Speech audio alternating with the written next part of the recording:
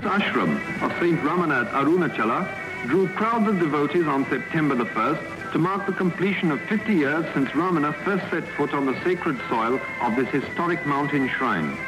From far and near they flocked for darshan of the holy sage, who by the severest austerities and profound contemplation has attained spiritual wisdom and serenity unique in the country. Thousands draw comfort from his mere presence, for he neither preaches nor blames, setting at ease all who come to him by the essential goodness he radiates to all around. A good man in a troubled world.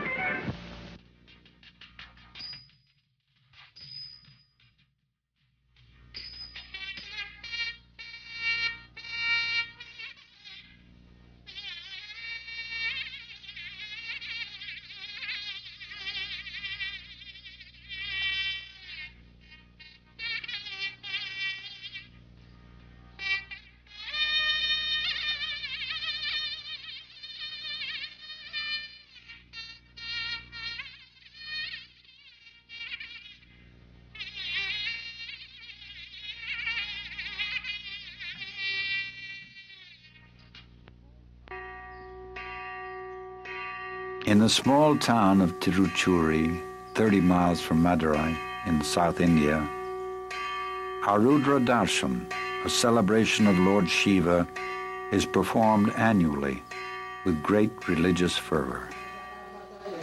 On December 29, 1879, devotees had taken the Shiva Nataraja image out from the famed Bhuminatha temple and were parading the deity in the streets of Tiruchuri.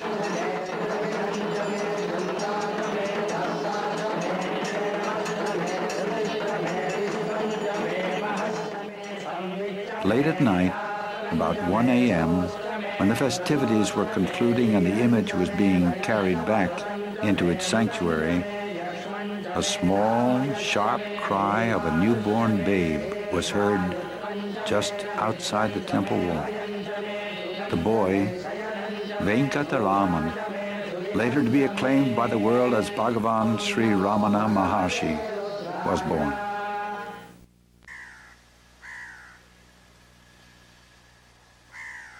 Venkataraman was the second of 4 children born to Arigamal and Sundaram Iyer. Sundaram Iyer was a successful pleader in court and a self-made man. He was renowned throughout the area for his generosity and wisdom. The house he built stands as a testimony to this. It was built in 2 separate units, providing an equal amount of space for guests and pilgrims, as for his own family.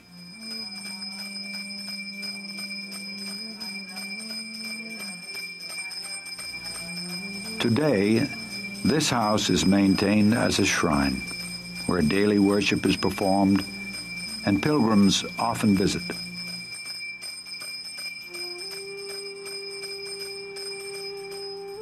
Sundaram Iyer commanded respect and reverence from even robbers who would withdraw from attacking his cart when it passed at night. His wife, Arigamal, was a hard-working and gracious Orthodox homemaker. Her innate spirituality later became known as it blossomed under the direct guidance of her son in the evening of her life. The boy, Venkataraman, attended the local elementary school like other boys of his age and status. He sometimes played by the Kaundinya River on the outskirts of town. In later years, he was once heard to reminisce. We used to bathe in the Kaundinya River, pour a vessel of water on the linga in the nearby Kaliyar temple, offer food, then eat it. The children of the village adjacent to the temple used to join us there. We would play together till nightfall and then go home. Thus, 12 years of boyhood happily passed for Venkataraman.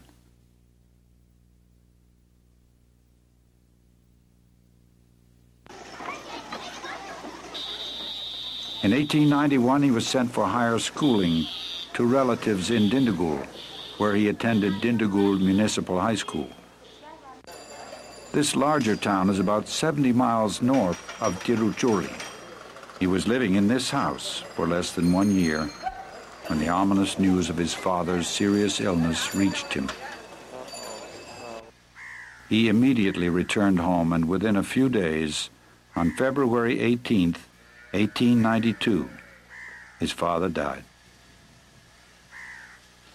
With no man to lead the household or adequate income to maintain it, Venkataraman's family was divided among relatives. He and his older brother went to live with their paternal uncle, Subba Iyer, in Madurai. Arigamal, her daughter and youngest son, went to stay with other relatives in a nearby town.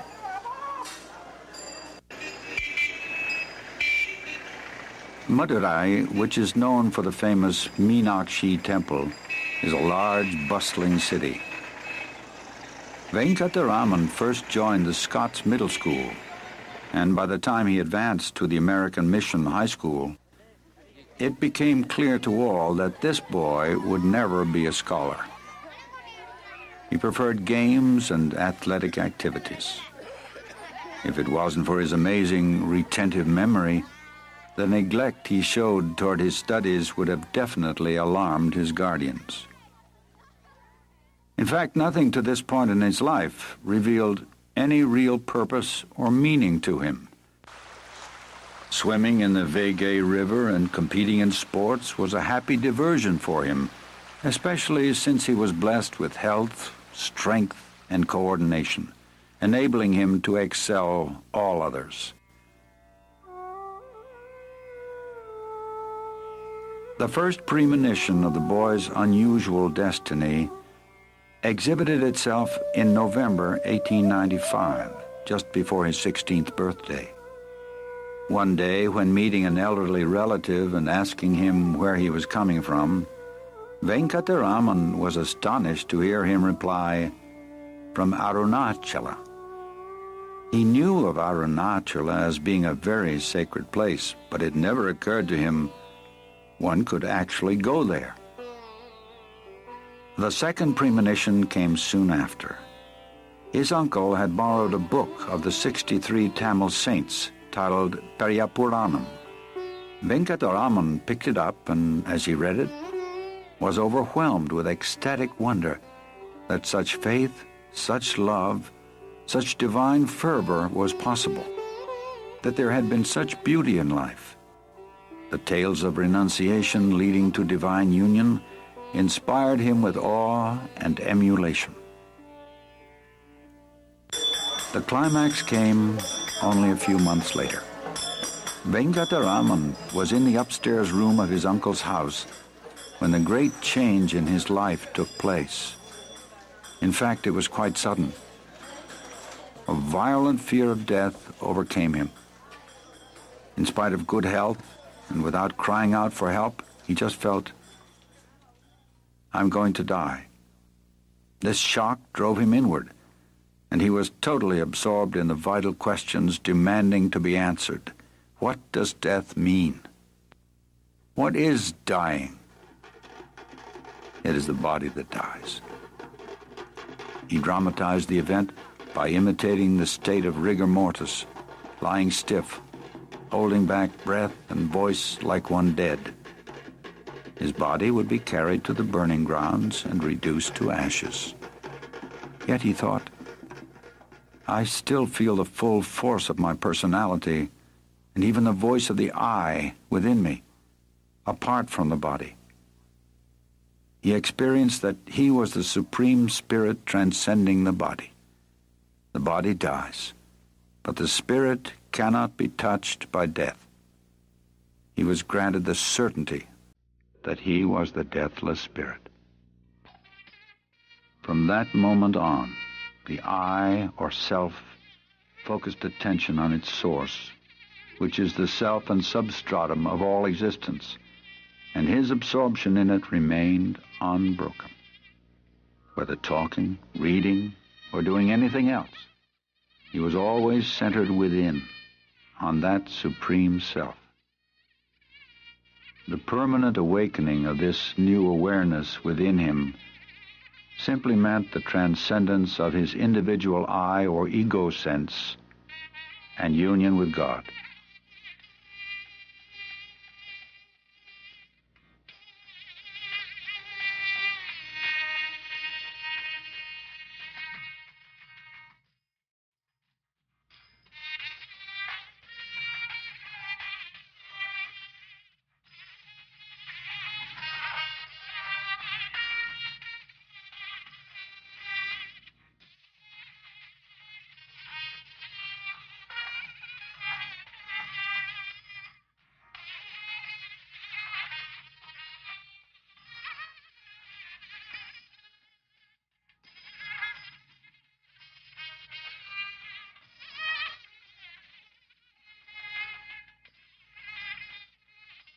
With this new experience came a dramatic change in his life and interests. He no longer enjoyed playing games with his friends. He was indifferent to the food he ate, and in his studies, already suffering from neglect, he lost all interest. His preoccupation with the flood of divine awareness awakened in him was all but total. If there was anything at all that attracted him, it was the nearby Meenakshi temple. He would now go there every evening and stand for a long time alone, motionless before the images of Shiva or Meenakshi or Nataraja and the 63 saints. As he stood there, waves of emotion would overwhelm him. The crisis came on August 29th, 1896, some 2 months after the awakening. Venkataraman was attempting to write out an English grammar lesson when the futility of the exercise struck him so forcibly that he pushed the papers away, sat cross-legged, and abandoned himself to meditation. His elder brother, sitting nearby and observing this, rebuked him, saying, "What use is all this to such a one?" Recently, he had often scolded him because of his indifference to responsibilities, and pointed out that if he insisted on acting like a renunciate or sadhu, what is the use of staying here and playing the role of a student? This time, Venkataraman recognized the truth of his words, and the moment the thought came as to where to go, Arunachala leaped into his consciousness. Shortly after, he rose and told his brother he had to attend a special class on electricity. Unconsciously providing the funds for the journey, his brother replied, "Then take 5 rupees from the box downstairs and pay my college fees on the way." Proceeding downstairs, his aunt served him a meal, which he ate hastily. He was given the 5 rupees, and then he quickly glanced through an outdated map to locate the nearest train station to Tiruvannamalai. He saw it was Tindavanam, although a railway line had recently been constructed to Tiruvannamalai, where the Arunachala mountain is located.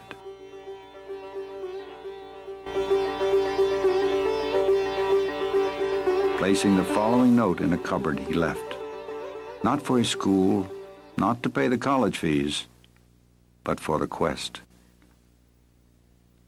"I have set out in quest of my father in accordance with his command. It is on a virtuous enterprise that this has embarked. Therefore let none grieve over this act, and let no money be spent in search of this.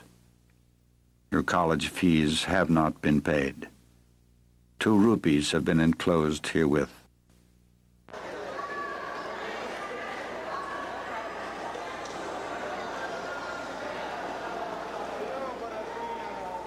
Reaching the train station, looking up the table of fares, he quickly located Tindavanam.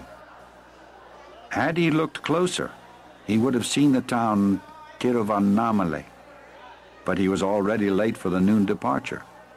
Purchasing his ticket and rushing to the platform, he was relieved to find the train had not even come into the station. Once on his way, Venkataraman sat silent among the passengers, lost in the exaltation of his quest. After passing several stations, A bearded Muslim pundit asked him where he was going. A discussion ensued which resulted in his realizing he could change trains at Villapuram Junction and board another for Tiruvannamalai itself.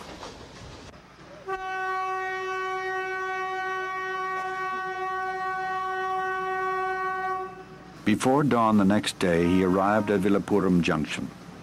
When morning broke, he walked into town and looked for road signs for Tiruvannamalai, as he now thought of walking the distance.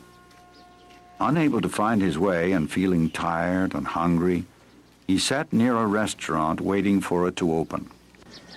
After eating, he returned to the railway station and bought a ticket to Mambalapattu, which was as far as his remaining money would take him.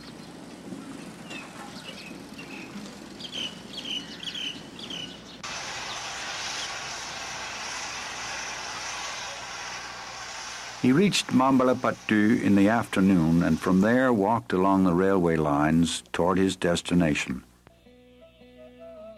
A 10-mile walk took him as far as Tirukoilur. It was now evening, and before him was the ancient temple of Arayaninalur, built on a large rock. It was at this spot the glorious saint Jana Sambandar first glimpsed the holy Arunachala hill over 1,000 years ago.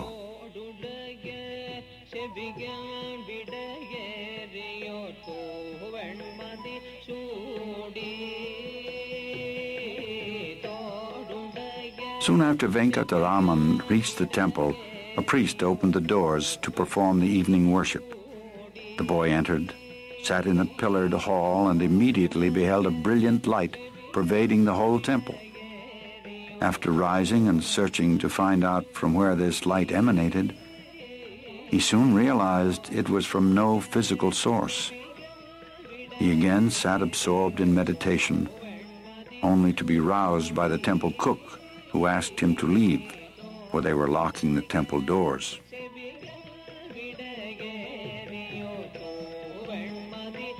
Being hungry and tired, Venkataraman asked for food and permission to stay.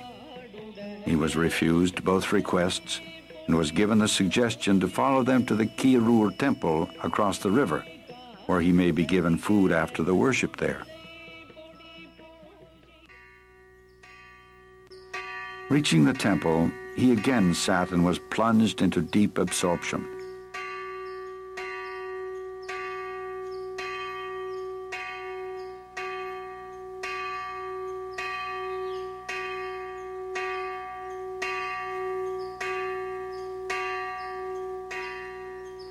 At 9 p.m., the worship was finished and supper was served.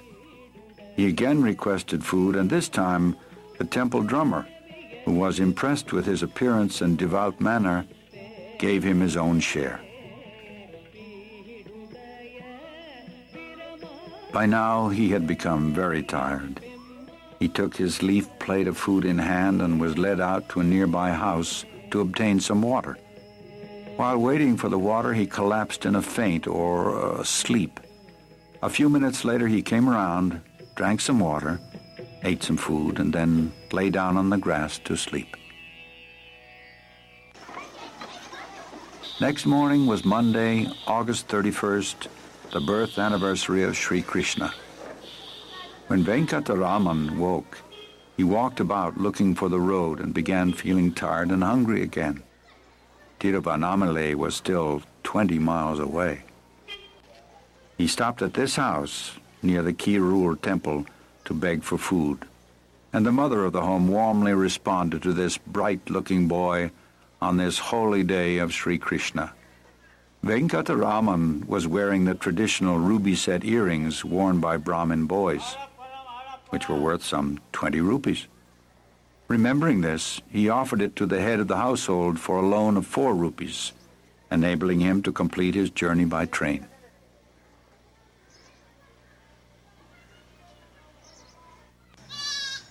The transaction completed and addresses exchanged so he could later reclaim his property.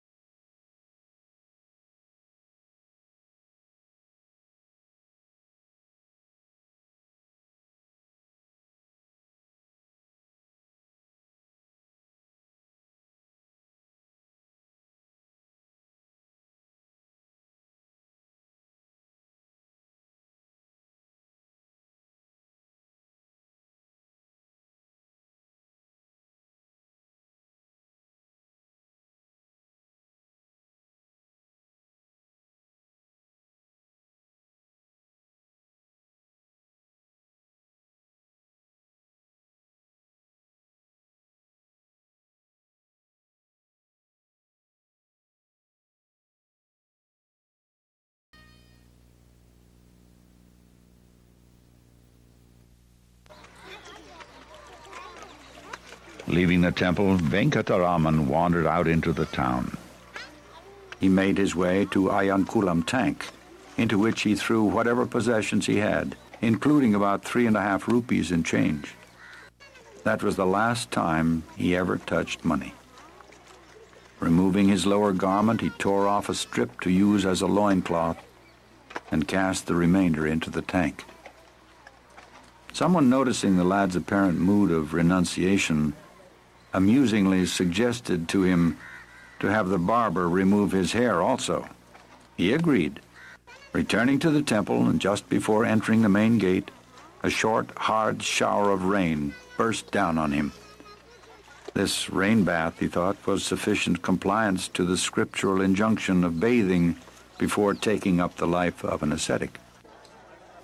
All formalities completed, Venkataraman entered the temple and took up his abode in the 1,000-pillared hall.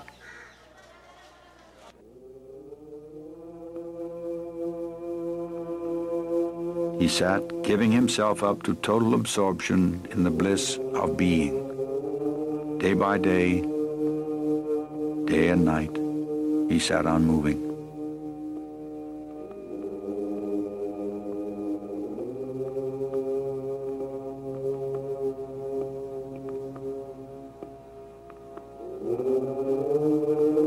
For some weeks he continued so, lost in ecstasy, never speaking.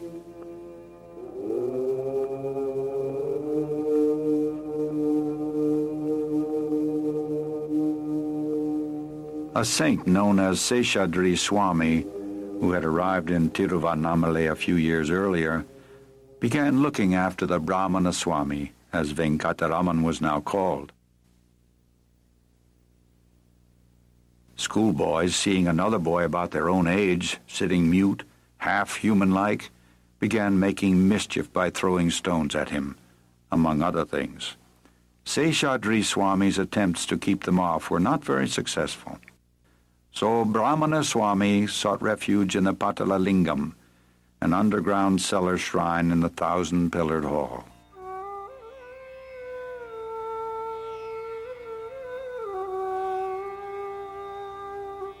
In those days, this vault was neglected and seldom visited by humans, but the ants, vermin, and mosquitoes flourished in its dark, damp atmosphere. In this corner, they preyed upon the boy's flesh until his thighs were covered with sores that ran blood and pus. To the end of his life, the marks remained. The few weeks he spent there was a descent into hell, and yet, absorbed in the bliss of being, he was unmoved by the torment. It was unreal to him. One day, a pious man, seeing boys throwing stones into that cellar, became indignant and chased them away. Entering the vault, he was horrified to discover the ill-kept youth who sat unaware of his surroundings.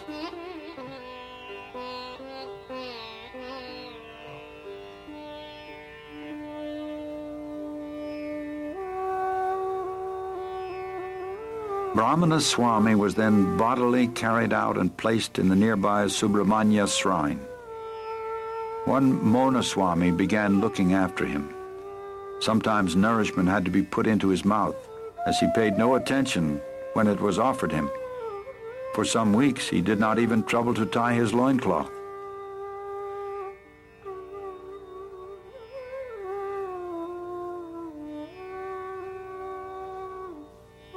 After a few weeks, he moved out to the temple garden, then later to the hall of the temple vehicles, later again under a tree near the temple wall.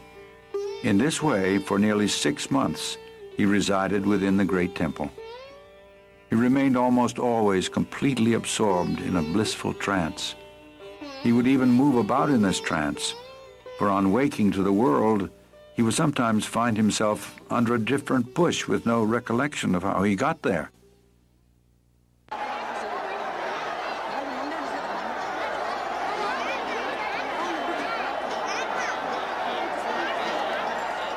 The festival of Kartikeya, falling in November or December, would lure thousands of pilgrims to Arunachala annually.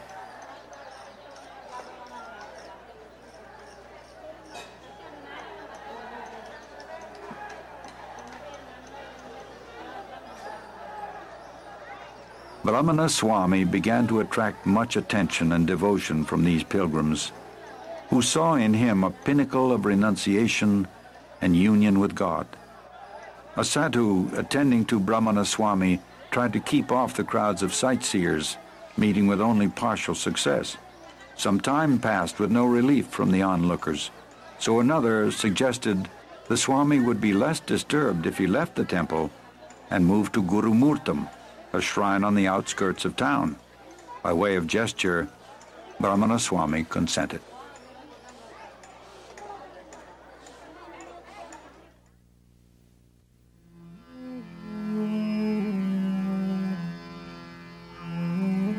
In February of 1897, about 6 months after his arrival in Tiruvannamalai, he left the Arunachala temple for Gurumurtam. There was no change in his mode of life. He would sit in this shrine, his mind and senses merged in the divine. He would eat only 1 cupful of food daily and never speak. Others thought he was observing a vow of silence, but it was not so. He simply had no desire to speak or attend to the needs of his body. His hair grew long and matted. His body was crusted with dirt, and because of lack of nourishment, he had difficulty raising himself when he needed to go out. It was here that a sincere devotee, Paraniswami, attached himself to the young sage. He consecrated the rest of his life to his service, remaining his attendant for 21 years.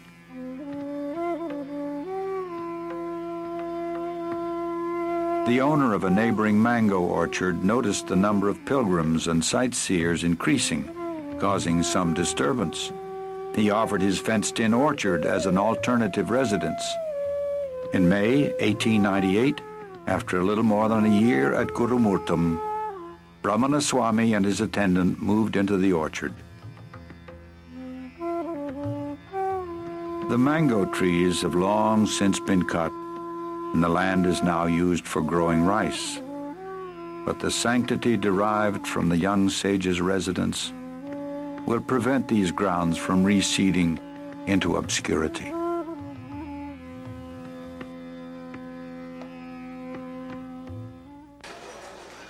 About the time Venkataraman moved to the orchard, his uncle in Madurai died. It was at his funeral that the bereaved family received news that their runaway boy was now a revered Swami in Tiruvannamalai. Arigamal anxiously sent her late husband's other brother, Nelliyappa Iyer, to bring the boy back. After arriving in Tiruvannamalai with a friend, Nelliyappa Iyer was deeply moved to see his nephew in such an exalted state, but distressed at his physical condition. He pleaded with the boy to return to his family. The Swami remained silent and indifferent, and his uncle returned home disappointed. 6 months quietly passed in the mango orchard. Then the Swami decided to live alone and beg his food in town. He moved to this Arunagirinatha temple. Paraniswami, his attendant, insisted on following him. After a month here and another month in the Arunachala temple, he went up to Pavarakunru, one of the eastern spurs of the Arunachala mountain. He stayed in the temple there and continued to sit, as before, immersed in the bliss of being. It was here, near the end of 1898, where Arigamal found her son.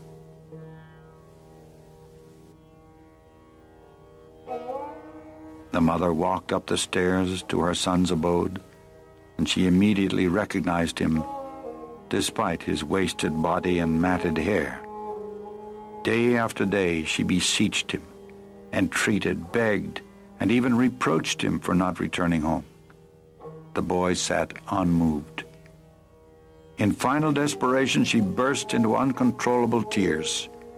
The boy walked away lest his compassion should show and give her false hopes. In the end, he wrote on a piece of paper, "The ordainer controls the fate of souls in accordance with their prarabdha karma. Whatever is destined not to happen will not happen, try as you may. Whatever is destined to happen will happen. Do what you may to prevent it. This is certain. The best course, therefore, is to remain silent." The mother resigned herself to his firm resolve and left.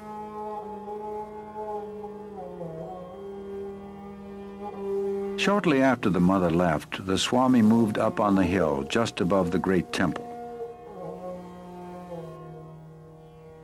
As varying circumstances dictated, he moved from cave to cave on this slope until 1922, although his primary residence till 1916 was the Virupaksha cave.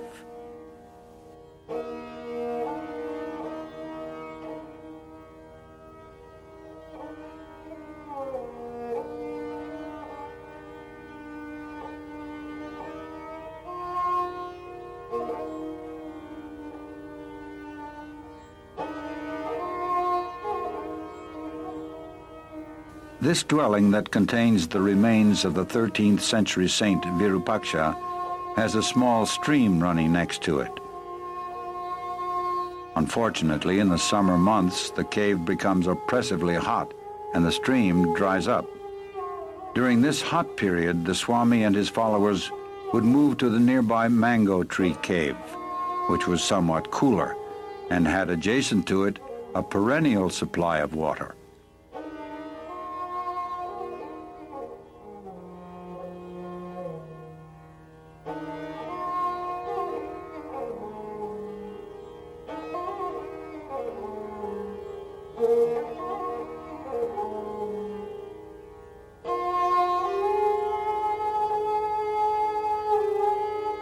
In 1900, soon after his move onto the hill, the first portrait photo of the young Swami was taken. We see a beautiful youth, almost childlike in appearance, yet radiating the strength and profundity of a sage.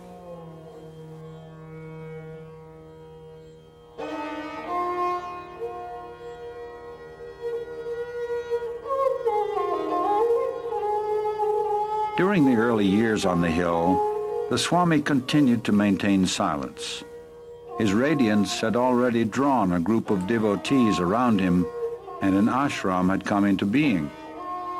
He occasionally wrote out explanations or instructions for his disciples, but his not speaking did not impede their training, for his most effective instruction was imparted in silence. Merely by sitting in his presence, restless minds came under control, and long-sought spiritual experiences manifested of their own accord. This penetrating and transforming silence became the hallmark of the young sage. The first Western visitor, F.H. Humphreys, an English police officer, described its effect in a letter to a friend in England. On reaching the cave, we sat before him at his feet and said nothing. We sat thus for a long time, and I felt lifted out of myself. For half an hour I looked into the Maharshi's eyes, which never changed their expression of deep contemplation. I could feel only that his body was not the man. It was the instrument of God, merely a sitting, motionless corpse from which God was radiating terrifically. My own feelings were indescribable. In 1902, one Shiva Prakasam Pillai happened to come to Tiruvannamalai on government work. After hearing of the young sage, he immediately went up the hill to see him and was captivated on his very first visit. He put 14 questions, and since the Swami was still observing silence, both questions and answers were in writing. These answers were later expanded and arranged in book form as Who Am I? This small book containing his early teachings remains the essence of all instruction ever given.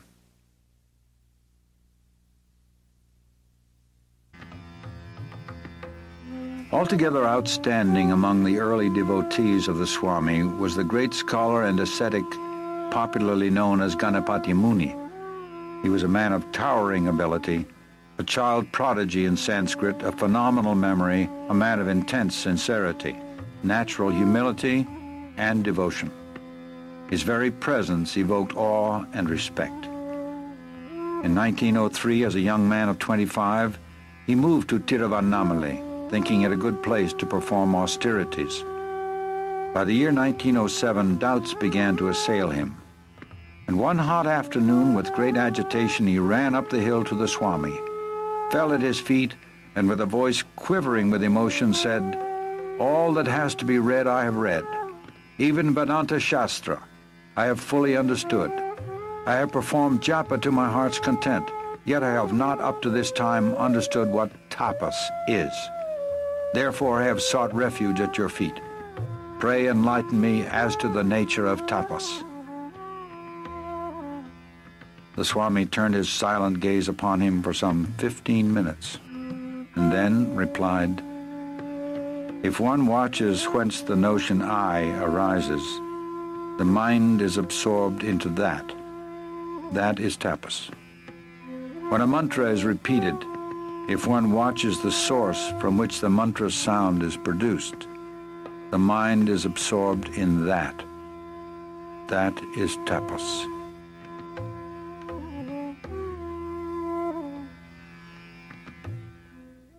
These instructions and the overwhelming grace he felt emanating from the Swami filled him with unspeakable joy. He began composing Sanskrit verses on the Swami and declared to all that henceforth the Swami is to be addressed as Bhagavan Sri Ramana Maharshi. Immediately the name Ramana came into use, so also did the title Maharshi, which means great seer. But gradually the epithet Bhagavan began to prevail among his devotees. It simply means divine.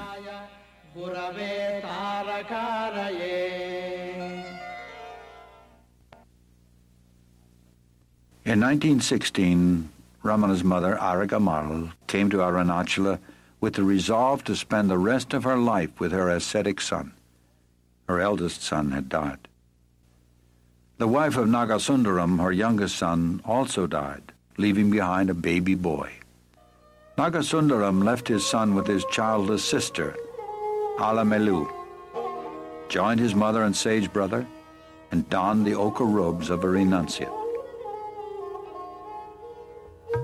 Soon after his mother's arrival, Ramana moved from Virupaksha cave to Skanda ashram, a little higher up the hill. Mother took charge of the ashram kitchen and received intense training in spiritual life from her son, whom she now came to look upon as a divine being. During her last years at Skanda ashram, she intuitively realized that her salvation depended on her son, who was now her sole refuge.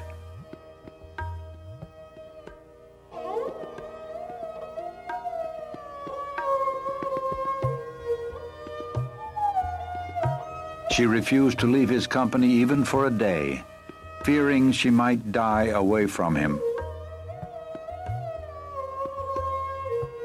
She told him, "It doesn't matter if you throw my dead body in the thorny bushes, but I must die in your arms." And in his arms she was on that fateful day of May 19th, 1922. And by his special touch, she attained the final state of absorption in the heart before she breathed her last.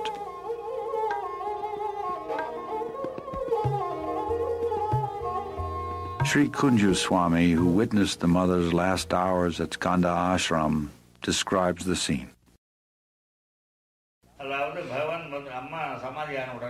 On that last day, From 5 o'clock, there was a premonition that this was Mother's final day. Bhagavan sat by her side and put one hand on her chest and the other on her head. Bhagavan was advising everyone to go and eat, because if she died, it was considered unclean by Orthodox people to eat in a house where a death had occurred. Some of the Orthodox ones amongst us went and ate, but others who felt particularly close to Bhagavan didn't think about leaving him to go and eat. Bhagavan continued to sit by Mother's side and kept his hands on her. Different expressions of joy and sorrow were passing over her face. Bhagavan was commenting, "Is Mother in this world? No. She is in different worlds, going through various births and the consequent experiences." When her passing seemed imminent, people like Ganapati Muni, T.K. Sundaresha Iyer, and others decided to recite from the Vedas. On the other side, Sharanagati Ramaswamy and a Punjabi gentleman started reciting Ramajapa. Without any forethought, we joined in with the singing of Akshara Manamalai and Arunachala Shiva. Amidst this loud singing and reciting of various scriptures, Mother left the body. Still, Bhagavan continued to keep his hands on her heart and head. We wondered why he was still seated like that. Then he explained, "When Palaniswamy was breathing his last, I did the same thing. I thought the soul had subsided in the heart and removed my hands. He opened his eyes and the life force left through the eyes. So this time, to be certain, I'm keeping the hands on longer than needed." I learned this important secret from Bhagavan that day. He then got up and we all ate. After eating, we gathered again near the body without any feeling of pollution. Ganapati Muni had raised the question about the possibility of a woman attaining the state of realization in Ramana Gita. Bhagavan had said that the state of realization does not relate to the form of the gross body. So we all felt satisfied that Mother had attained liberation and were happy. Happier indeed, because we saw that Mother's face and body were now radiating such luster and light. The mother's body was carried down to the foot of the southern slope and buried with all the ceremony and rites according to a liberated soul, Ajnani. A shrine was erected over the grave, and the Maharshi would visit it almost daily.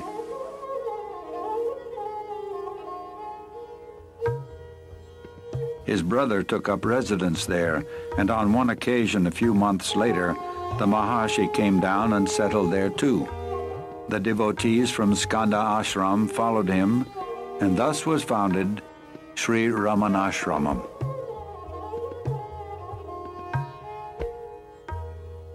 At first there was only a thatched hut built over the mother's grave. But as seekers and devotees began pouring in from all over India and abroad, buildings were constructed to accommodate them. A 40 by 15-foot hall was built to house the Maharshi, and although he preferred every sort of simplicity, a couch was forced upon him. This became his home for most of the 24 hours of the day.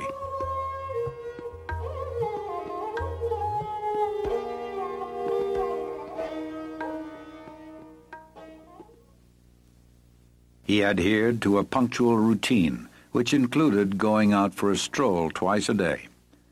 At these times he would walk up on the slopes of his beloved Arunachala hill, and if any attachment to anything could be said of him, it was surely an attachment to the hill. He loved it and said it was God himself, the spiritual heart or center of the earth. He seemed to never be so happy as when wandering around its slopes, and once remarked that there was not one spot on the hill where he had not set his foot. He also encouraged devotees to walk around the 8-mile circumference of the hill, as it has been well known from ancient times to be a very potent spiritual exercise. Generally, the Maharshi appeared to be indifferent, a witness to what was going on around him. Nevertheless, he was always aware of what was happening and seemed to be very particular about certain matters.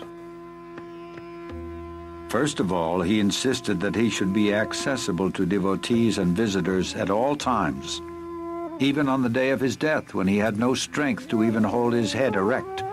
He asserted that devotees should not be prevented from seeing him. He was also very keen that visitors should be fed immediately upon their arrival, and food should be well cooked and nutritious. He participated and supervised meal preparations for many years. The Maharshi was adamant that no preferences should be given to him in way of food or conveniences. If it is good for me, it must be good for all, he would say when some special food preparation or medicine was offered him. He would then make the attendants distribute the item to everyone present before he would take it himself.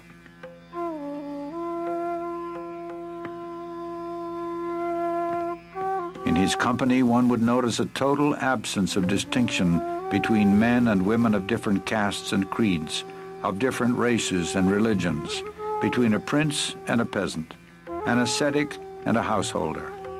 His equality extended far beyond human beings and embraced even plants and animals.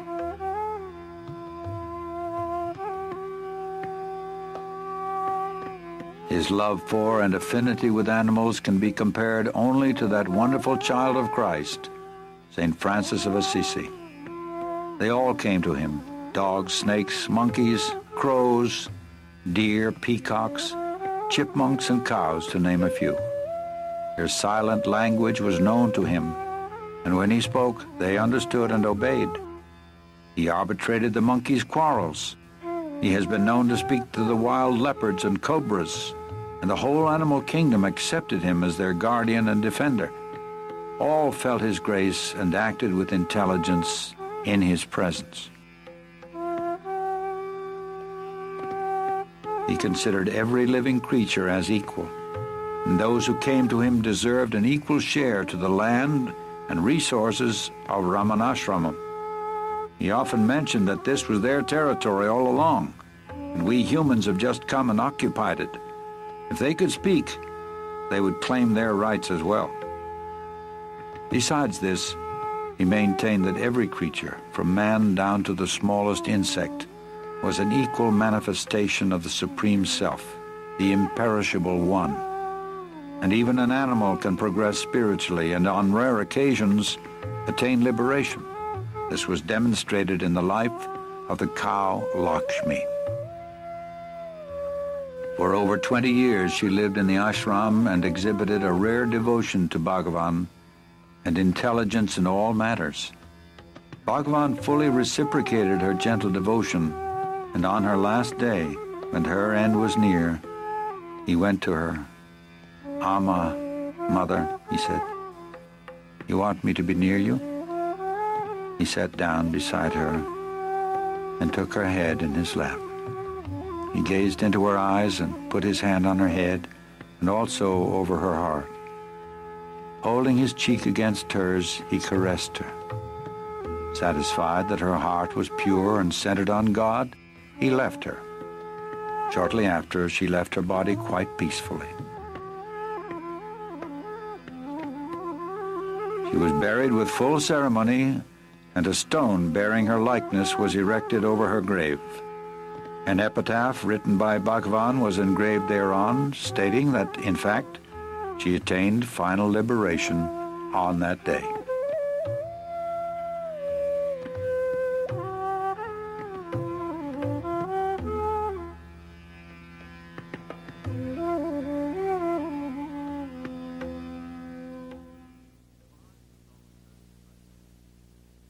The Maharshi was always very tidy and clean.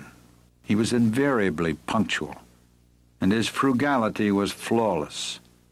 Nothing ever went to waste. He was often seen bending over to retrieve a lone grain of rice and return it to its proper place. Whatever work he performed, he did with full concentration, with greater speed and perfection than anyone could match. And all the attention lavished on him didn't affect him. He never wanted anything from anyone. He was fully satisfied with the pristine fullness of the Supreme Self. As for human attributes, his personality and character bordered perfection. But his most outstanding feature was not human. It was divine. It was that divine, transforming quality of his presence that attracted thousands to him from all corners of the world. His very presence, his silence, quelled the agony of many hearts and transported mature souls to the realm of spiritual fulfillment, self-realization. Let us listen to a not so uncommon experience of one such seeker, Ramani Rajagopal Amal. Bhagwan's look was real magic. You could not do anything, but just looking into his eyes transformed you into samadhi. Everyone in the hall used to feel Bhagwan was looking at them alone. This is the true experience of each one of us. In his inimitable way, he was giving the glance of grace to each and every one seated in the hall. Bhagwan's look used to take us deep into samadhi. Just by looking into his eyes, you came to know what meditation is. This is the common experience of all devotees. You ask anyone, and you will get the same reply. Once he gave me such a look, and for a very long time I was absorbed in samadhi. Bhagwan was reading the newspaper, letters were being brought in, normal activity was going on, but I was oblivious of the happenings outside of me. In fact, I was unaware of my body.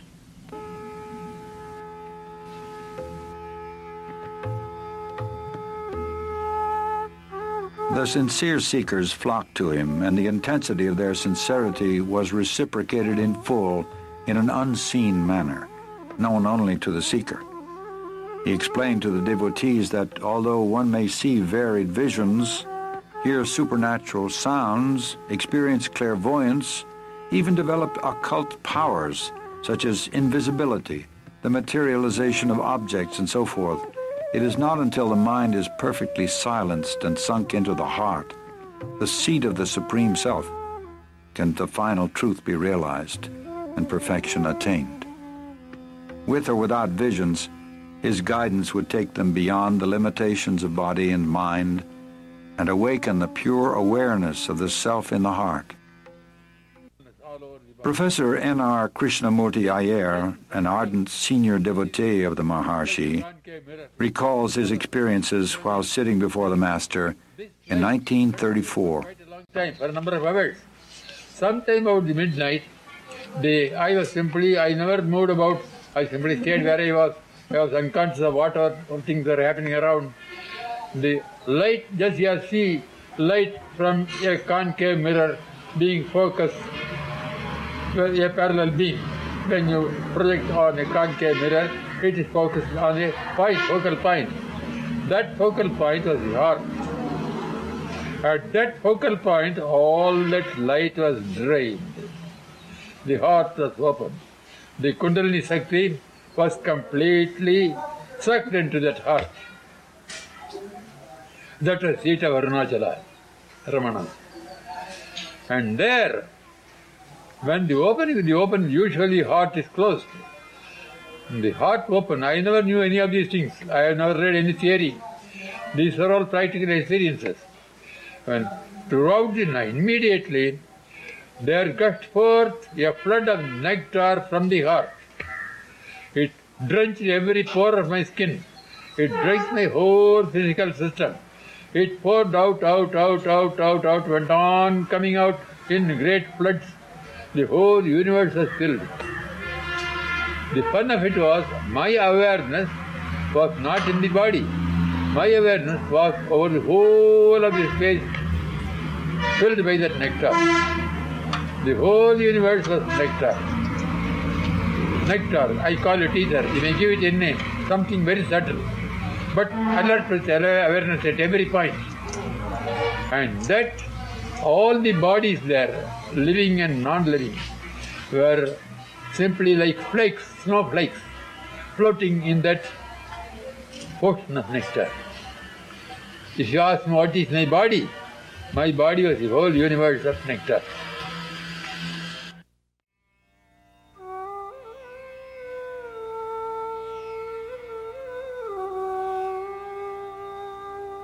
By his look and the power of his presence, he effected subsidence of the mind and the experience of the one perfect reality. He often said that the true teaching was in silence, but this does not mean verbal expositions also were not given. And although he authorized many different methods of spiritual practice, he, however, laid the greatest emphasis on the path of self-inquiry. The first and foremost of all thoughts that arise in the mind is the primal I thought. It is only after the rise or origin of the I thought that innumerable other thoughts arise.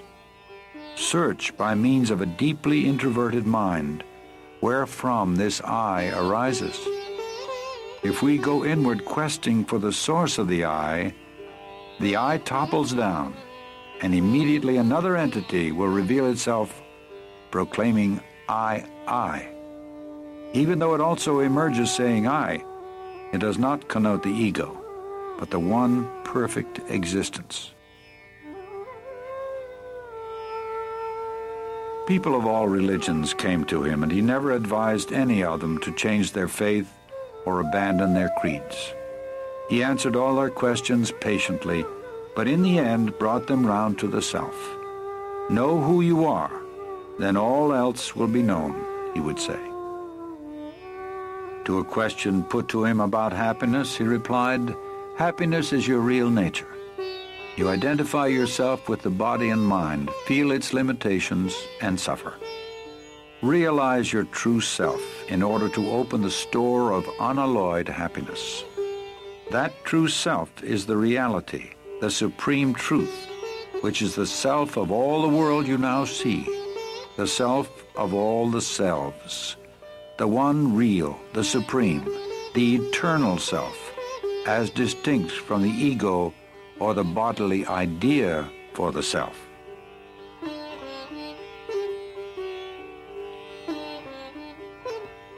He never advised anyone to renounce their families or move to the forest.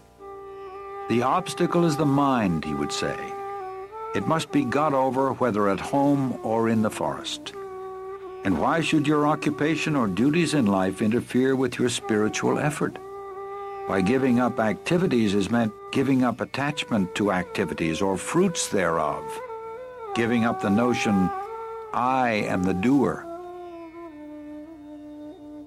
The practice of his teaching doesn't require outward rituals or ceremony. It takes one straight to the source of one's own being, which is the source from whence all religions spring and must ultimately resolve. It can be practiced by men and women of all walks of life, regardless of their environment.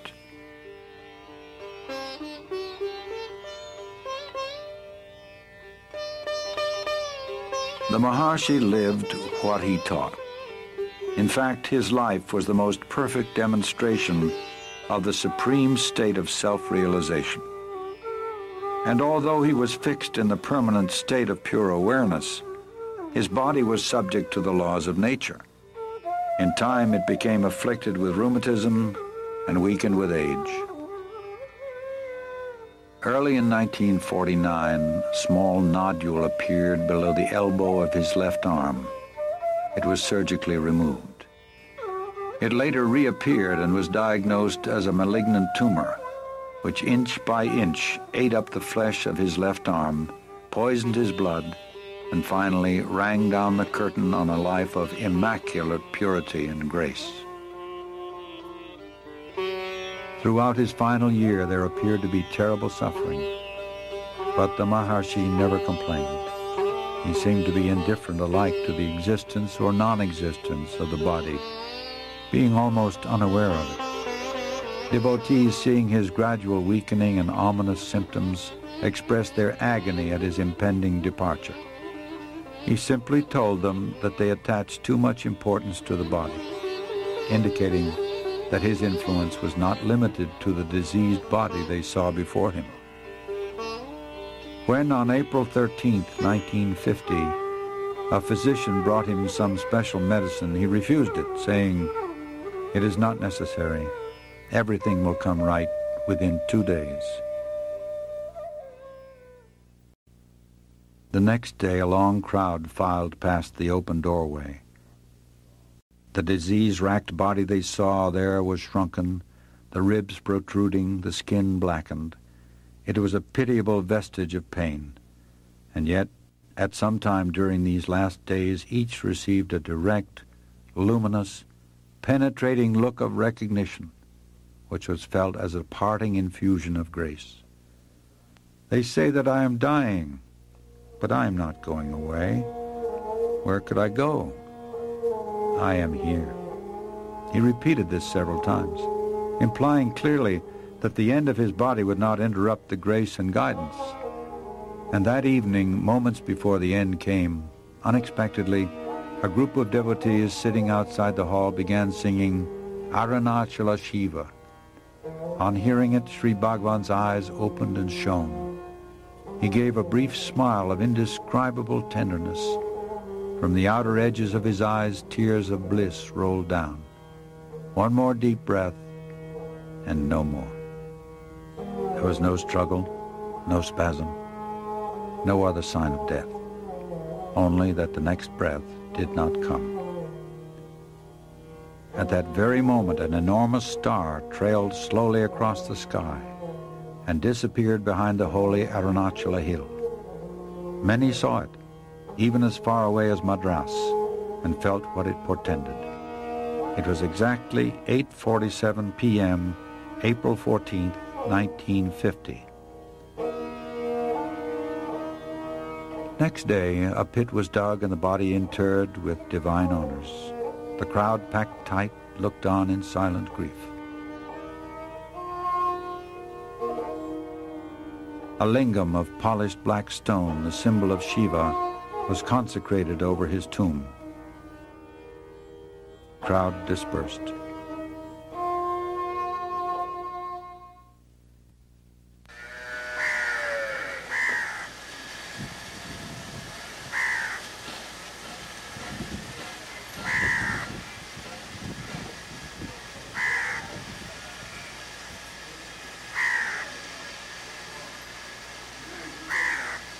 After the first shock of bereavement, devotees slowly began to be drawn back to Tiruvannamalai.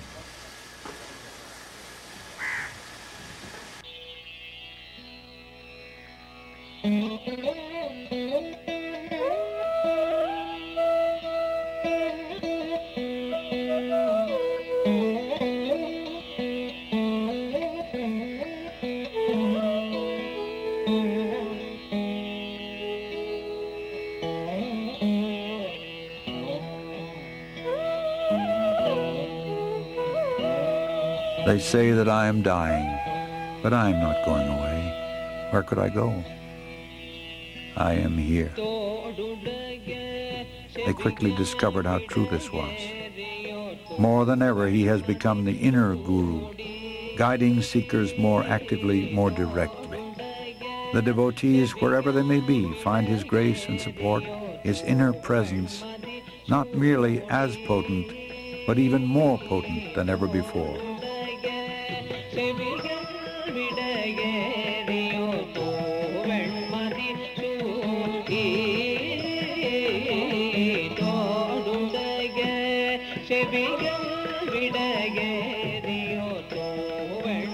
And since the disappearance of his bodily form, his name and fame have been growing day by day. Now, in greater numbers, thousands flock to his tomb and feel the powerful influence of his presence. Houses and cottages have sprung up in and around his ashram.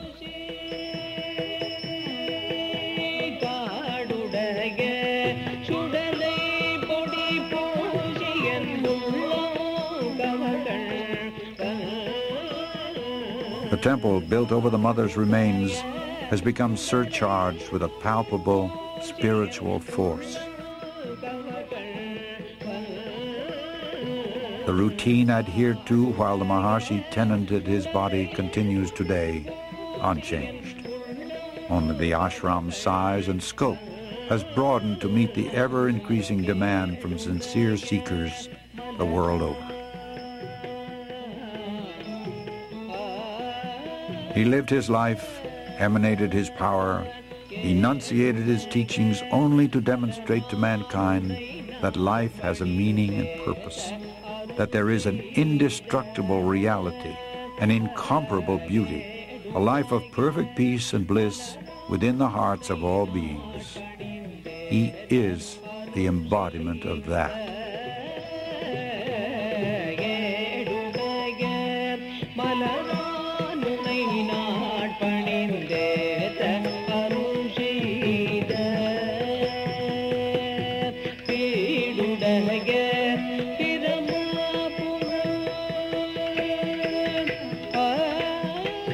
A visit to Sri Ramanashramam intimately binds one to the divine presence of Bhagavan Sri Ramana Maharshi.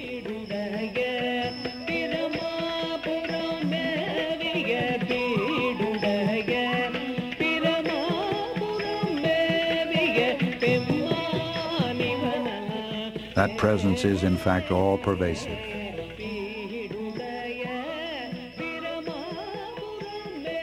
It is here and now.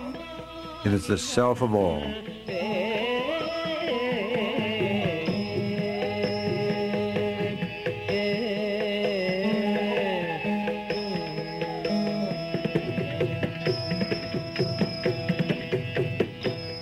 Happiness is your real nature. Realize your true self in order to open the store of unalloyed happiness.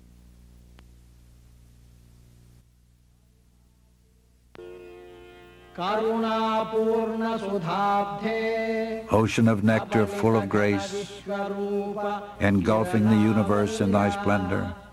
O Arunachala, the Supreme itself, be thou the sun and open the lotus of my heart in bliss.